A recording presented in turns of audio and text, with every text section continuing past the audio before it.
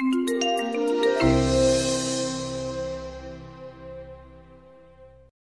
Too Proud follows the Temptations' journey from the streets of Detroit to the Rock and Roll Hall of Fame. With their signature dance moves and unmistakable harmonies, they rose to the top of the charts, creating an amazing 42 top 10 hits, with 14 reaching #1.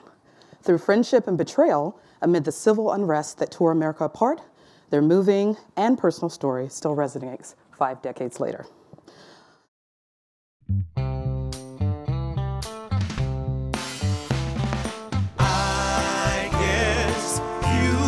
Say what can make me feel this way, my girl, talking about my girl. I know you wanna leave me, but I refuse to let you go. If I have to beg and plead for your sympathy, I don't mind, 'cause you mean that much to me. Ain't too proud to beg.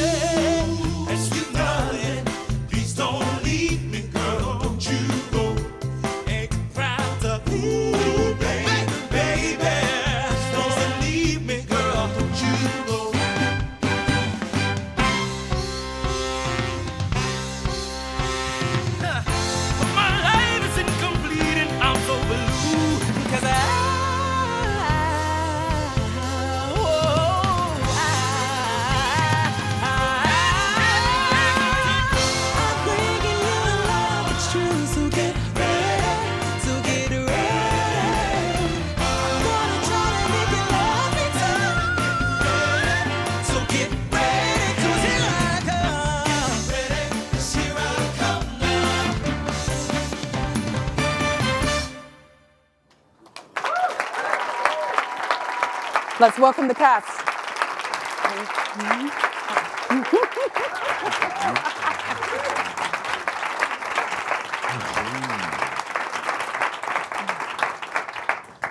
Thank you so much for joining us Thanks today. for having us. No problem. That's our first time seeing that. Oh, yeah? That's really cool. I was over here jamming. Everyone take a moment to introduce yourselves. Hey, I'm James Harkness. I play Paul Williams. Good afternoon. I'm Jeremy Pope. I play Eddie Kendricks. Good morning. My name is Derrick Baskin. I play Otis Williams. And hey, y'all, I'm Jawan Jackson. I play Melvin Franklin. So, again, thank you again for being here. I mean, this trailer tells the story of it all. The Temptations have been successfully active since the 1960s. And how important or relevant is the show for audience today, considering the musical landscape? I think it's incredibly relevant today. One of the things that I love there's so many things that is great about this story. One of the things is that it took them a minute before they hit #1. And right now we're in a time where social media plays such a huge part of everyone's lives, and everything is almost instantaneous. And you have these kids that are coming out and they have like 13,000 followers or more, and they think that it's gonna happen right away. And it doesn't really happen right away. To get something that's really great and something that's gonna last, and as you know about the Temptations, their music has lasted all of these years, and it is still incredibly relevant, and it's timeless, but it took them a second to get there. And I think that's something very important for people to understand about them. Absolutely. What about their personas really drew you into these individual roles? I grew up listening to the Temptations. My parents would always play the Temptations album, the Christmas album specifically, and that's how I knew that it was time to trim the Christmas tree, and get it ready. Christmas was now upon us. But I think what I've learned through the show and working on this piece is just the struggles and the sacrifices these men, the things they had to go through. Their music was in the middle, smack dab in the middle of the civil rights movement, and it charged that movement, and what it must have felt like to, be wanted as an artist, but for, who you are and the color of your skin to be denied of that. They were performing for segregated audiences, and I can only imagine what that felt like, must have felt like, and just the questions situations and things they had to go through as individuals, but to kind of see on the end, you know, now we're able to, they've granted us an opportunity to continue the legacy and to tell the story of these incredible men, and we get to humanize them and talk about, you know, the good times, but also their ugly truths. And I think that is beautiful. That is the beauty of what it is that we're doing. Yeah, I think that was something that resonated with me when I saw the show, is that ugly truth, that it wasn't just all stars and lights, but actual real life happening during such a time of unrest. For sure. How did each of you prep for taking on your individual roles? I can start with that. I'm born and raised in Detroit, so I think this is a thing that's been, yeah, give it up. 313, through and through. And so growing up in this music, I think, you know, once it came about, I've always wanted to play, you know, Melvin Franklin, and just somebody that is not highly represented in my vocal category, you know. And so I only had, growing up, you know, Michael McCrae from Boyz II Men, you had Lou Rawls, Barry White, and then Melvin Franklin, who's, you know, the epitome of bassist, you know, of rhythm and R&B. And so, you know, this is just a character study, and I took my time and I did my researches, and, you know, my cousin dated Melvin when I was, you know, and I have stories about that. And so You hold it now? I didn't know. no, I've always told that story. I've always told that story. My cousin dated when they were in high school. Really? Yeah, they went to the same high school together. And she's like, you know, I dated Melvin for a while. He was always, I could never keep him up because everybody was always over him. So I was like, okay, I don't want to hang. So Melvin could have been my cousin, but, you know. But so it's just, you know, I think Melvin's been a part of me in my life, you know, for so long. So it's just easy to, once the role came. But we also, like, this show for all of us, it's a marathon, you know? It really is a very taxing show on your body, on your spirit, on your soul. So practically we have to, like, I have to go to the gym every day. I have to work out. I have to stretch and warm up, but I also have to hydrate. This is like my third or fourth bottle of water since I've woken up. And then I can't just drink water. Now I have to drink coconut water to make sure I have electrolytes and all that stuff. And I have to prepare for that now so that by 8 o'clock, I'll be ready to actually do the show. And it just takes, it's a lot of upkeep to do this particular musical, but the subject matter that we, every night that we visit, it requires us to also be very grounded spiritually. Because we are really, really good friends off stage, and on stage we play brothers essentially. And a lot of times, not so much with me and Jawan, but like sometimes with me and Jeremy, we have to do some very intense scene work. And we have to make sure that we feel safe with each other. And I can't take it personally when he is yelling at me, because it's actually not him yelling at me, it's Eddie yelling at Otis. But sometimes as an artist, you know, we get really, really entwined with our characters. And you have to just really be grounded spiritually and emotionally to play such a emotionally and spiritually charged show. So you just have to make sure, you know, whatever I pray, you know, I pray, I read the Bible. I think we all meditate. I gotta take up yoga now. Like, I just need to breathe, you know. It's just a lot to, it's a lot to deal with, and it's a big responsibility, because you really want to honor these guys. You know, they really, we stand on their shoulders. They've paved the way for us, you know. So had Otis Williams not done what he did, I, who am playing him, cannot do what I'm doing. And so it's just it's a heavy responsibility, but it's also a blessing.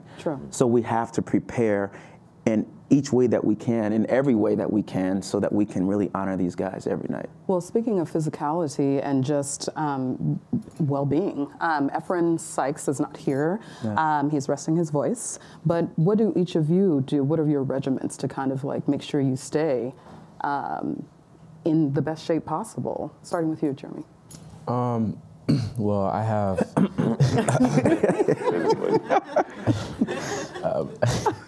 a lot of things. No, I think I give it up to my vocal coach, who I've been working with intensely this season, Liz Kaplan, who has just helped me stay grounded. And I think My whole big thing this season, and I say the season and us joining and doing this marathon of a show, is just no stress. I feel like when you stress, that's when your body wants to break down and your voice gets tight. And you know, I'm only in control of the things I can control. And I do hold the responsibility of how important this show is. And I know that I have to show up for the show every night because I know that I'm being used. It feels like when we're on stage, it's not about Jeremy Pope or Derrick Baskin. It feels like it's the higher calling and I'm just a vessel. And people are seeing Eddie Kendricks or they're seeing Paul Williams. So it's kind of like you just show up for that and know that the greater good is going to work itself out. So in that, it's just, like Derrick said, going to the gym and making sure I'm drinking enough water and just staying hydrated and trying not to stress about things that I can't control. So that when we get to the show, we huddle up. You know, every time before we go on stage, we hold each other and we just tune in and go, you good? And sometimes the answer is no. And it's like, okay, I got you, because I know that I can't do this show without my brothers. I know that I'm not in it alone. Really, our whole cast. You know, we have a prayer circle for people that want to come in. Most of us get in that circle and just breathe. That's what we start with. It's everyone breathe in and breathe out. Breathe out, you know, the negative, you know, anything negative, anything that's just not going to help service you to do what you're about to do. So that we can make it to the finish line. And we do every night, you know, and I'm so grateful for these guys. So I know that in my prep, it's stuff that I do at home. It's my vocal lessons, it's my exercising, it's, you know, staying hydrated, but it's also just leaning on these guys and being there for them because I know that's a part of the process as well. James, talk to us a little bit about the audition process, and I absolutely want to hear from each of you. Talk to us about the process, the research, but then also how you got the call and what happened after that.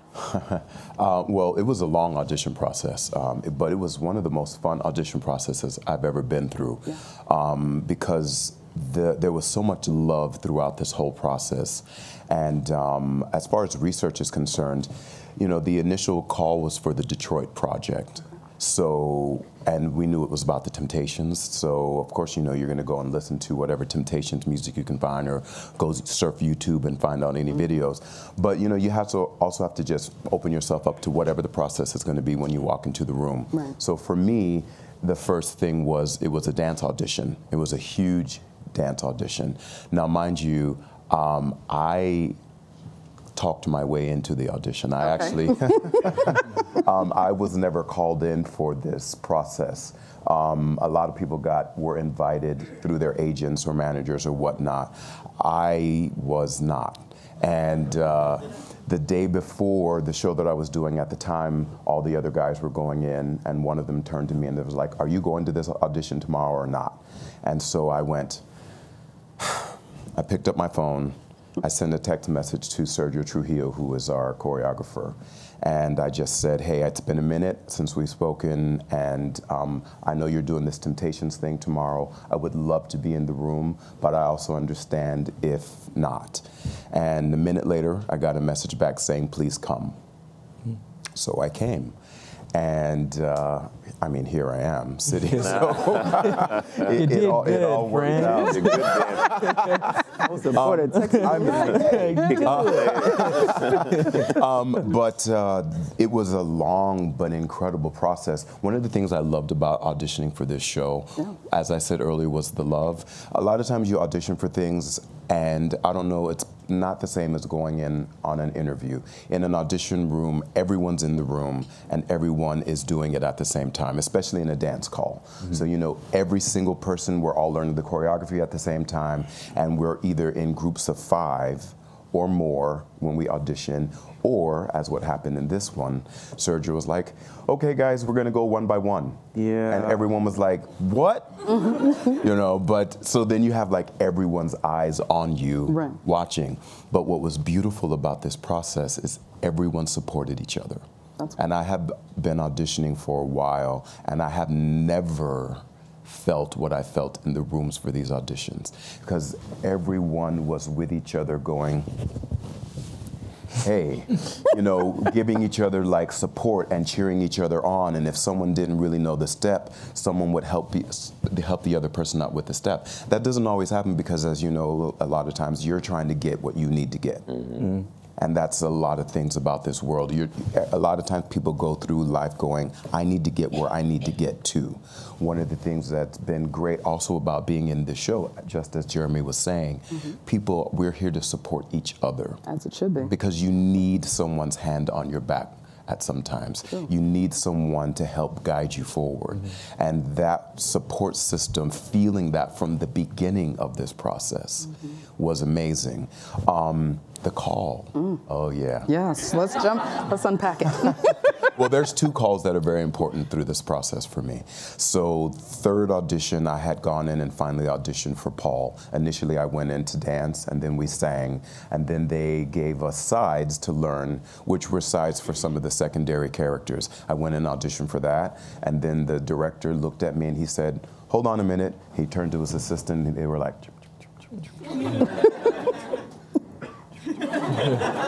and then he rifled through some papers, and then he held this out and he said, here, go read for Paul and come back in when you're ready to do it. So I went out to the hallway, learned the stuff, came back in and auditioned for Paul. This is my third audition. I get back to work. All the guys that had gotten their callbacks already. So this is about 7 o'clock, 7:15. And no, it was a half hour, 7:30. So sorry, this is about 7:45. And they're like callbacks, and they're talking about the stuff, and I'm sitting there going, okay, well, all right. Didn't get one. And but I also went, but I'm okay because the process has been so good. Right. That if this is where it ends for me, sucks, yes, because I really, really, really want this, but it's also okay because the process has been so great. Pop, pop, pop, pop, all these messages come up on my phone, and then I see one from my manager. So I was just like,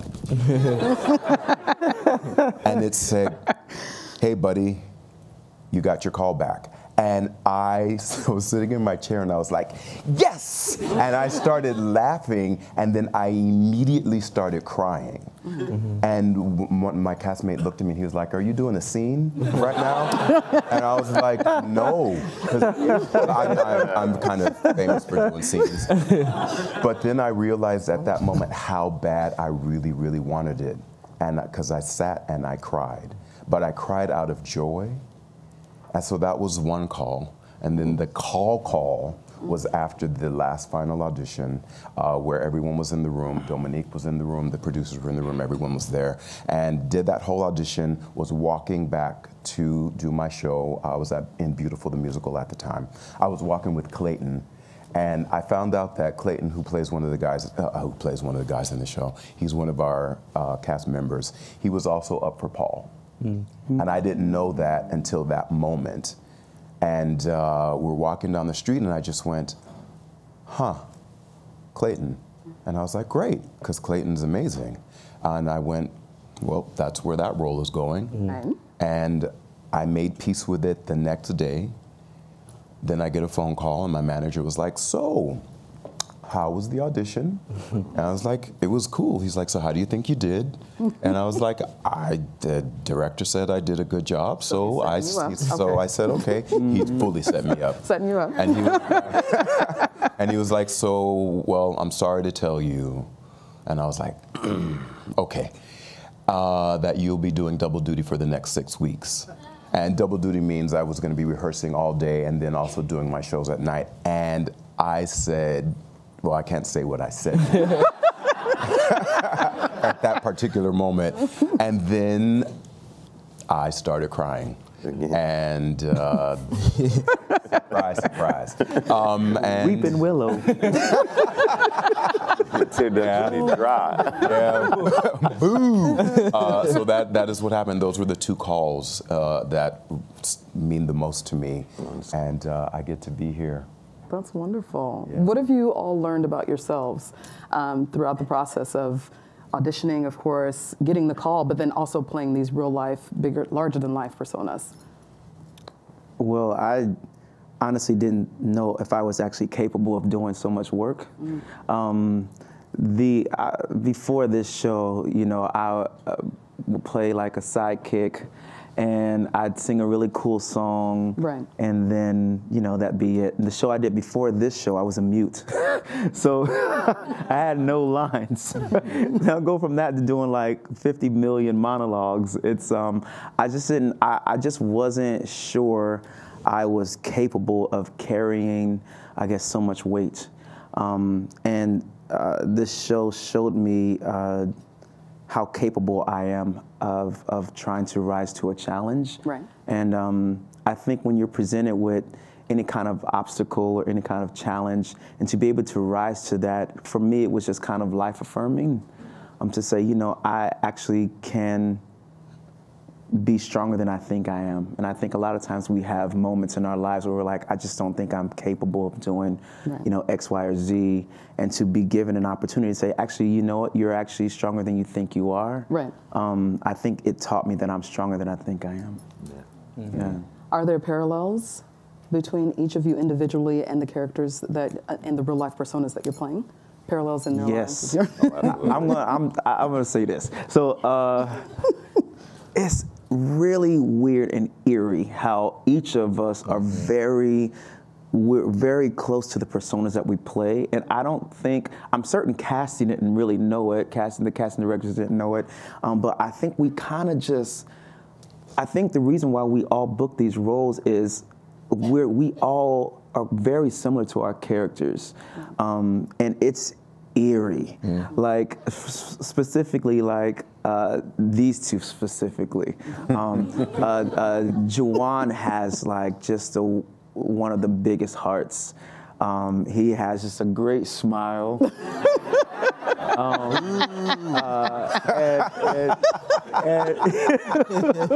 He is kind of the warmth of our show.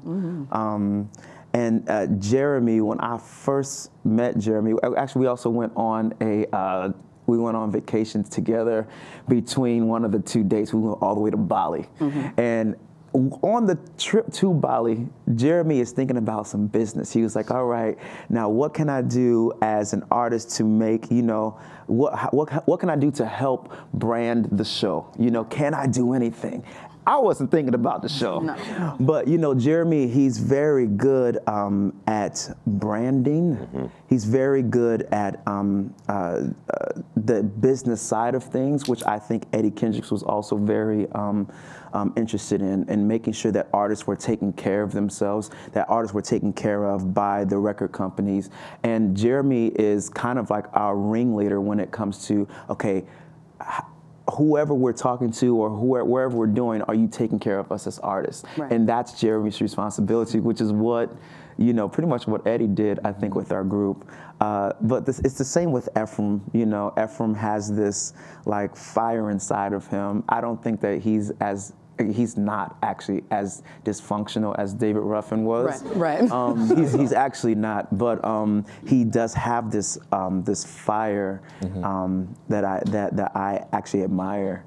And then James as well. You know, James had told you about cried about 3-4 times in his interview. But like, you know, he is like the heart and the soul. He really is. You know, he wears his heart on his sleeves, and you know, he has this sensitivity. And so it's just really interesting how just everything that we've gone through in life before we even got to these roles have prepared us for the roles that we are playing. It's really cool the way that life has paralleled that way. That's awesome. Yeah. Speaking of chemistry, you had touched on it earlier. So the show works because you all feed off of each other. What is your favorite song to perform and why? I'll go first. Okay. My favorite song that we do in the show, I think is My Girl. I think, well, I know it's because it's the first time that the Classic Five were all on stage together. Right. That we kind of, you know, solidify we're the Temptations. And I think it's the moment in the show where you begin to really hear those classic Temptation songs that you know. So as soon as you hear that bass line on My Girl, that's when we hear the audience singing back at us. Right. And they're ready because they know, well, we're about to get into the good, you know, their favorite Temptation song. In the show. So that is a moment that I love in the show, the most in the song that I love the most. What about you? There's so many. It's been hard to nail this one down. Okay. It really has been. But I will say that I love doing Get Ready. Okay. Because now we're in Temptations world, and this is also a big hit for the Temptations. But then there's also this interview that happens right in the middle of it, and we've been doing a lot of these wonderful interviews. So there are times when I'm also like on stage, and I'm looking at us sitting on stage in this on-stage interview, but then I go, but we just did this like earlier today. And so it's a really, really fascinating thing. You know, as Derrick was saying, we really do like bring these characters to life. We kind of personify these people. And there are so many times when I'm looking at Jeremy. I'm looking at Jeremy on stage, but I'm seeing Eddie, but I'm seeing Jeremy. And it just kind of starts to do this, and it's a really, really fascinating It's one of those thing. things like, I mean, going back to the last one, it's just like you don't really want to talk about it because you don't really want to get into, you don't want to figure out why that is. Right. It just kind of is.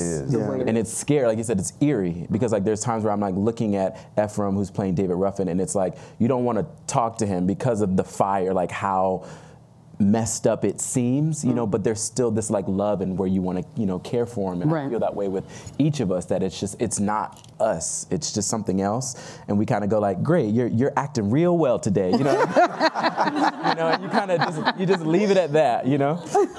Yeah. Oftentimes too, we'll get, there's a scene between Derrick and I, which leads me into my favorite song to hear, is just my imagination right before that. And sometimes like that's the first time Melvin gets mad and upset in the show. And then like, sometimes he'll go like off on me. And then like right when we walk into the thing, he's like, I'm sorry. You know?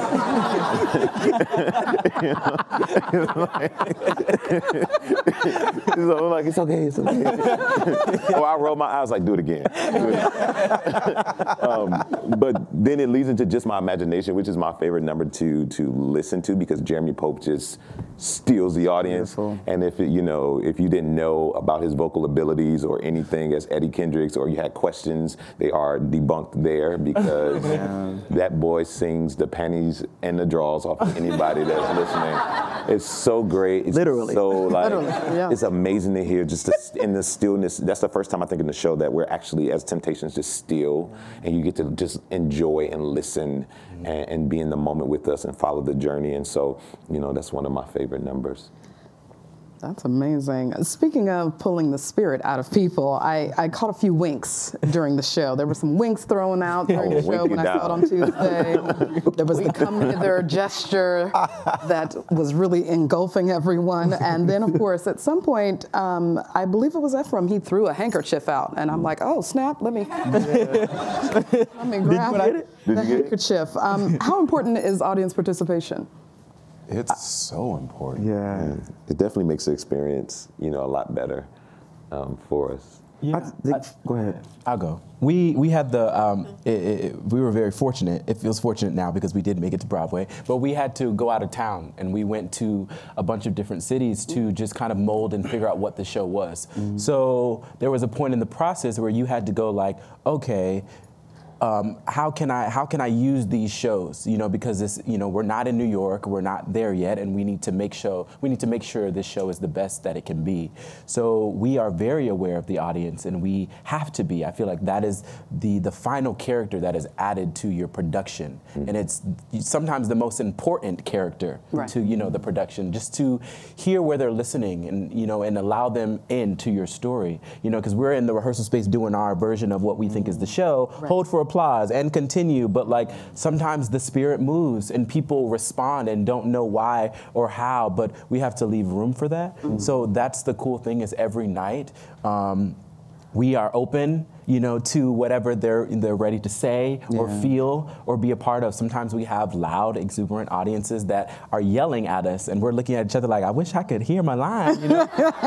And we love that, you know? And then sometimes we have quiet ones where we're like, do we need to check a pulse? You know, like, you know, but we love them as well, because usually it's this, we get to this, the end of the show, and everyone is on their feet and so excited, you know? And some people can kind of coddle that energy till the end, and some people just have to shout amen and be reaching for the handkerchief, you know, because again, it's this music that they've lived, that they know, you know, and I think there is this element that it is a concert for them. They get to relive these songs, and we have, you know, performances like Get Ready, which are big numbers where it feels like, you know, a big concert, a Temptations concert, but there's just so much heart and so much story in it. So, you know, for the people that knew the Temptations, they get to know them in a deeper, intimate way. And that's just so incredibly special to kind of look out in the audience and, you know, see the older couple with tears in their eyes, and you just know that they're going through something totally different than the young black kid who's kind of on the edge of his seat seeing himself represented. Absolutely. You know, and to have those two stories in the same room, you know, experiencing this beautiful, you know, piece is just really cool. Yeah, I definitely felt transported when I saw the show. I was instantly drawn in from the first number. I want to talk a little bit about logistics, just a small portion. The microphone situation. So at some point, or throughout the show, there was a mini mic that you guys would pull out of your jacket pocket, and I was wondering to myself, wow, is that was that something that you all came up with, or was that something that would happen in real life during the performances? I think you should. Des thing. Yeah, Sergio. Yeah, it's our director and our choreographer. One thing I will say, I will kind of talk about, and I know Ephraim would talk about it here, is, you know, we were blessed to have Otis Williams, the last original member, founding member of the Temptations, with us on this journey. So he had seen like a workshop, and it was our first day of rehearsal. We were kind of all together, and he came back and he was talking to Ephraim, who played David Ruffin. He said, if you really want to get David down, he used to, when he'd really want to get the audience, you know, wild up and on their feet, he would take a mic, throw it in the air, and then drop in a split. And there were a lot of splits. And you know, so that's kind of the task that he gave Ephraim. But Ephraim is fearless and was like, oh yeah, I got you. Baby, you know what I mean? Right. Oh, come back tomorrow. Right, you know what I mean? And you know, that is something that he does every night. You know, he's talked about in interviews of how he has to trust and kind of surrender, you know, because it's terrifying to just throw something up and go, okay, gravity, have my back today, you know. Right. And there's been shows where he's dropped it and he's got another one right outside of his pocket, and the audience still goes crazy, you know, like, you know. But it's just so cool. So that is something that they used to do, that David would do, is he would just take that mic up, throw it up, drop into a split, you know. But this idea of, you know, in the choreography that we all kind of have mics just everywhere, just who's singing what and how they're doing that was our, you know, director and our choreographer, Sergio. Yeah, and Des is really good, and Sergio, they're very good at transitions. Right. Yeah. And so to make everything smooth, sometimes you have to tuck things away so that you don't have to say, okay, now I need to go off and get a mic. Right. To, you know, if it's just right here, the moment is not, the energy isn't interrupted. Do you know what I mean? James wears a flask in Act 2 in his vest that he has to pull out, and he's had that flask at the top of the song, but we don't use the flask for minutes and minutes later. So there's nowhere he can store it besides on his body to keep the transition going smoothly, so that the scenes always go from moment to moment to moment. And so he'll have a mic on him, he'll pass one to Ephraim, or Ephraim will have one. Pass it to me, to make sure that everything stays smooth. You know, this show is like a memory play, so a lot of times people are sliding in and sliding out, and there's always a movement to our show. Right. And so in order to keep that movement going, we have to store things, you know, and extra ones just in case someone drops one. There's one here to keep it going. Right. And so yeah, it's interesting. I don't have to hide anything. Thank God. I mean, he has a lot of costume because he doesn't leave the stage. Sure. Right. So Derrick, he won't tell you, he doesn't leave the stage. He is the last member. So he is, you know, narrating this memory, if you will. So. At the top of show, he is a little thicker because he's got 3 scenes underneath him, you know, that you will then see. So we have that, you know, on top of hiding mics. So speaking of showmanship, obviously the timeline of the Temps' career overlaps with many of the other groups that we all should be familiar with, such as the Supremes, who were also very much into putting on a performance. So let's jump into a video here. Derrick?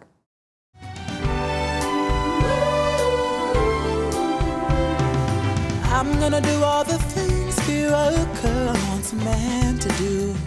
Oh baby, I will sacrifice for you. I'll even do wrong for you. Oh baby, and every minute, every hour, I'm gonna shower you with the love and affection. Look out, it's coming in your direction, and I'm gonna make you love me. Ooh, yes I will. Yes I will.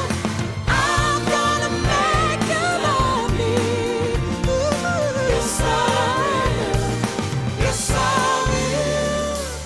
And guess who had to share the spotlight with us? Looky here, my love is strong. You see, I know you'll never get tired of me. Oh baby, Oh baby, and I'm gonna use every trick in the book. I'll try my best to get you hooked. Hey baby, hey baby. and every night, every day, I'm gonna say, I'm gonna get you. Look out, boy, 'cause I'm gonna get you.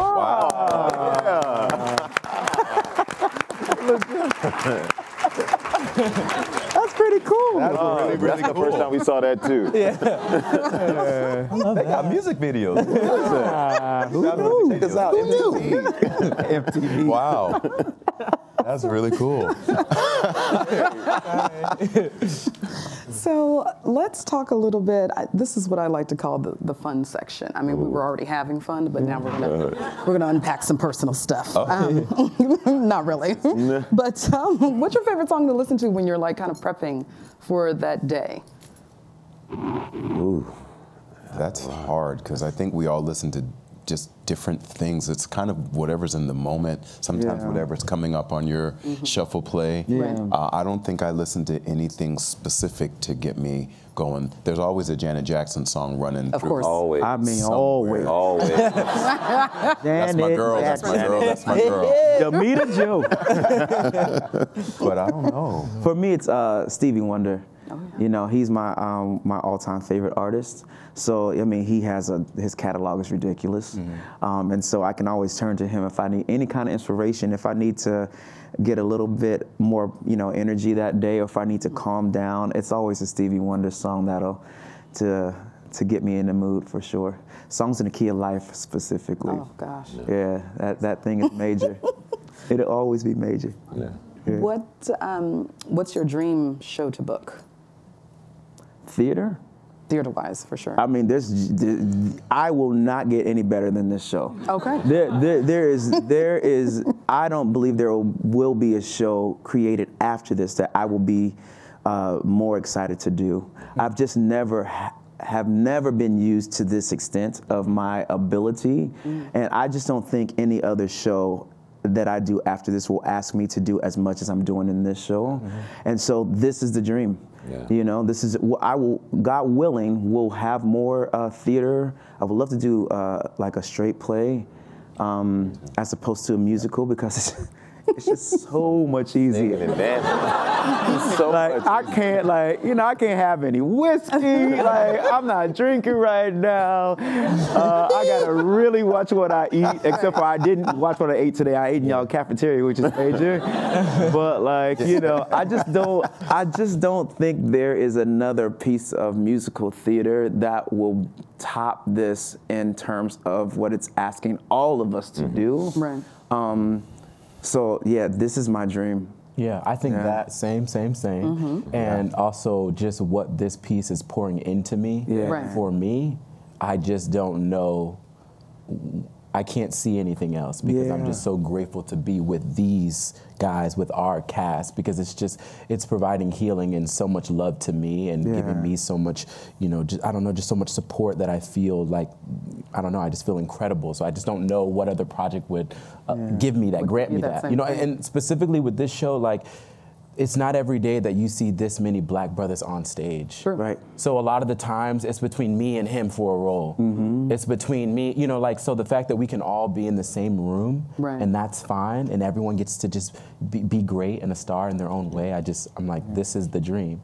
That I get to look to my brothers and my sisters and be like, oh, we've made it. We're doing something. You're great. I'm great. She's great. They're great. We're great together for the greater good, for a greater calling, you know? I think as a man in this business, this is definitely the dream. They don't write roles like this for men. Right. Period. In the musical especially, they do not write roles like this for men. And then to add on top of that, to write roles like this for black men in theater. For sure. Where we're not playing a thug, we're not playing a slave, we're not playing things that people look and are used to seeing.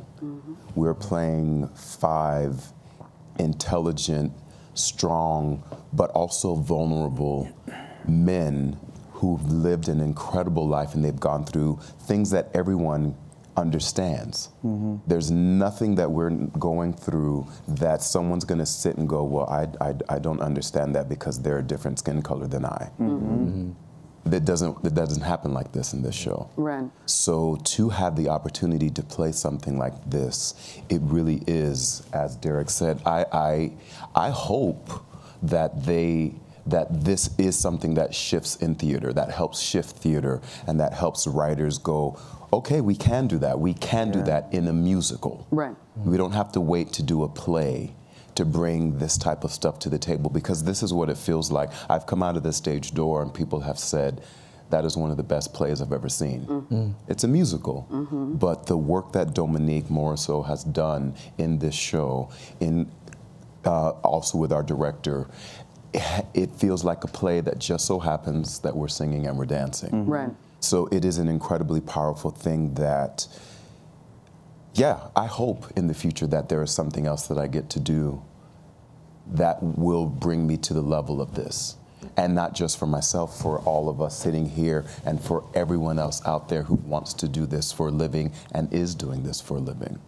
Absolutely. And to be able to do that with people you like. Oh yeah, that's the other. No, that's the thing. the thing. Because you don't necessarily have to like the people you work with. You just have to work with them. Right. And you just have to get the job done. But to do it with, like, I cut up with these guys on stage all the time. I'm the jokester of the group, and like I try to break their character every once in a while, make them laugh, and it never really works. But I try.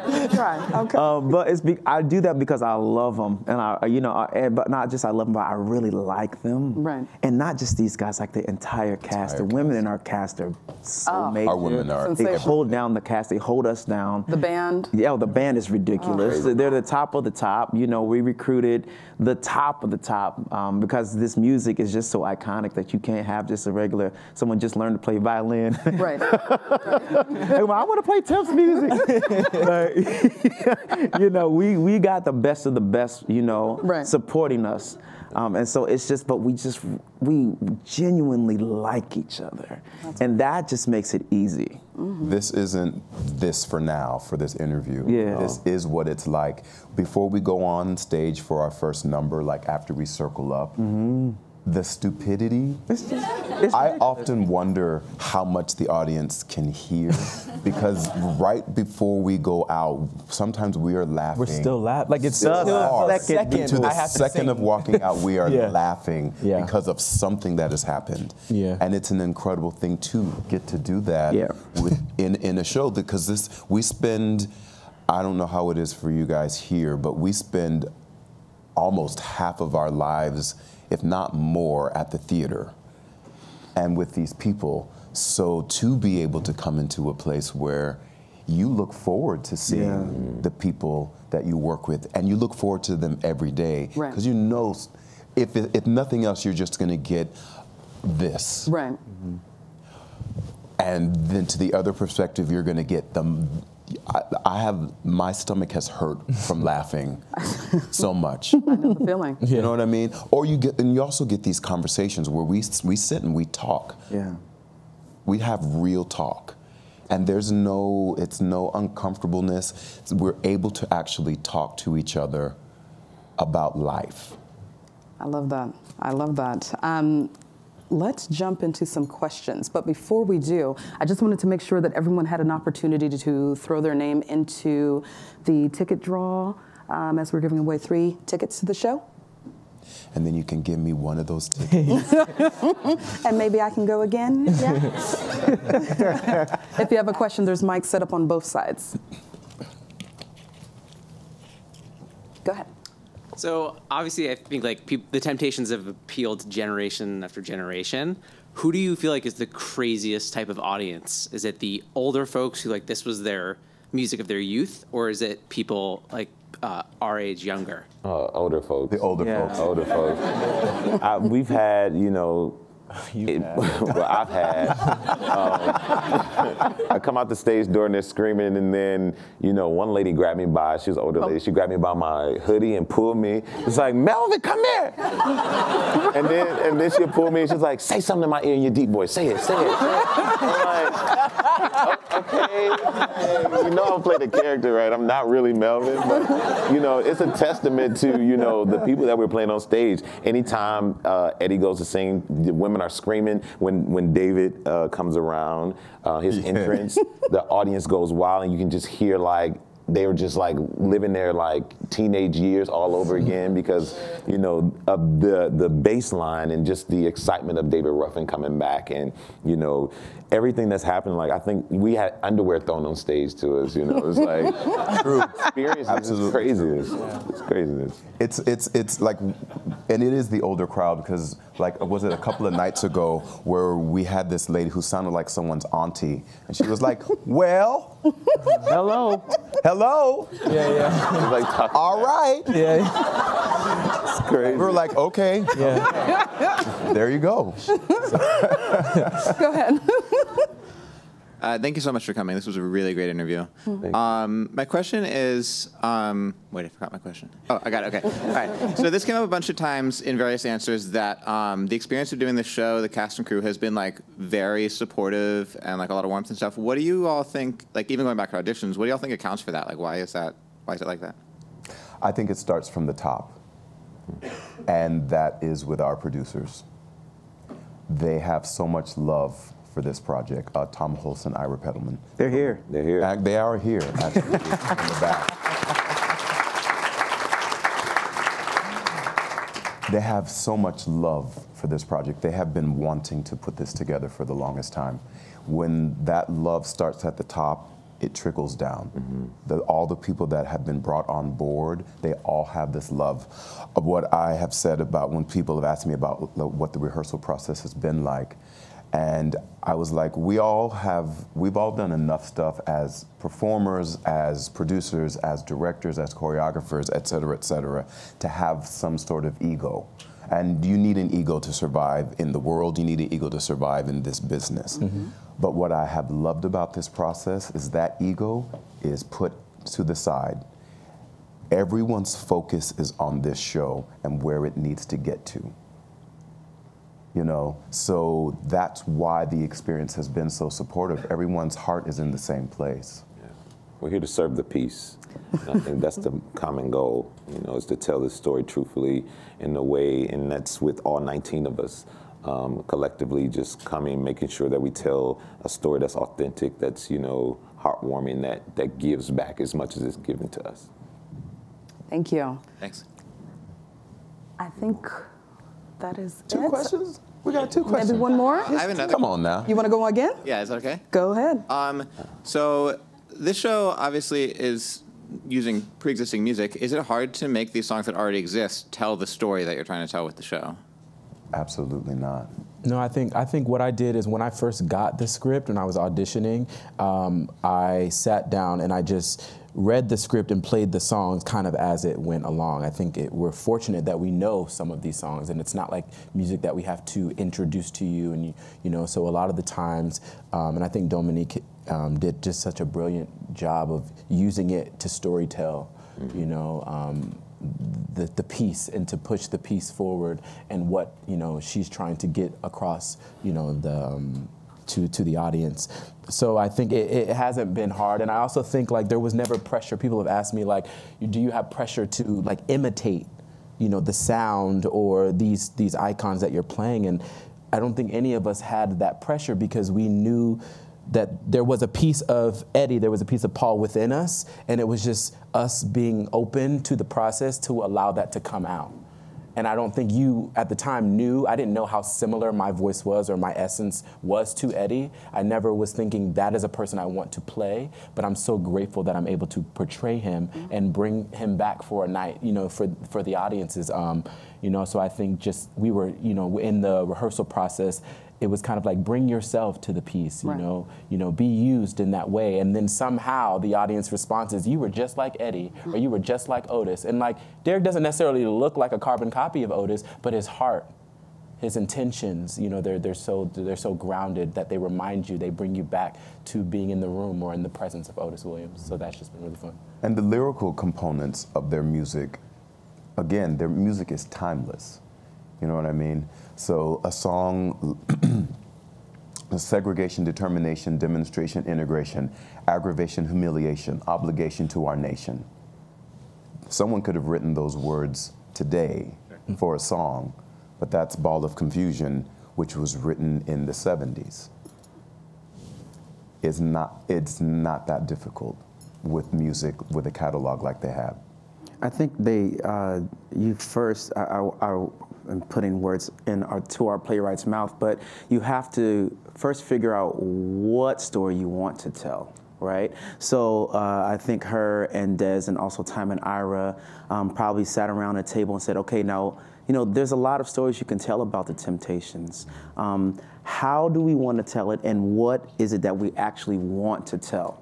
Right? And so once they figured that out, okay, now what songs are relevant to those stories, and how can we put them, how can we sequence them so that we keep the story moving forward? And, you know, there was a time where we had one song in the show right before the title song, which is Ain't Too Proud. We had another song, and we sang those songs back to back. And then they're like, well, we don't necessarily need that song because it's not necessarily forwarding the story. So let's get rid of this song. And that was my favorite song. but you know, I think they figured out, you know, the story they wanted to tell, and then they picked the songs based on the story. You know, we talk about, you know, Papa was a Rolling Stone, and we use that phrase in a couple of different ways. You know, I have a son in my particular in the show, and so we use that to reference actually my son. You know what I mean? And so, you know, they did a really, really good job of making the lyrics like literal to our story. Yeah. Hi. Hey. First of all, thank you. In this show, you portray people. Real people, for some of you, people who you met in real life. How is the process of working on that role different than made-up characters? Is there a difference? Well, my person is the only one that's still living, and we all met him. We call him Uncle O. He's our uncle. Very affectionately, we call him Uncle O. And I think he was the window or the doorway for all of us to get to know all of our particular characters because he knows them intimately. I got to know him specifically, but you know, there's no better person to hear from than someone's best friend or someone's brother about, you know, he can tell you stories about Eddie, about, you know, Paul, about Melvin, about David that you won't hear in an autobiography. And so I can't really speak for them. You all can do that, but like, you know, talking with him, there's just no greater source, there's no greater wealth of information than to actually speak to the guy you're portraying. I can read 1 million books and it still won't be enough to having one sit down with him for 5 to 10 minutes. Yeah. Thank you so much for your question. You guys again for coming. Let's give another round of applause.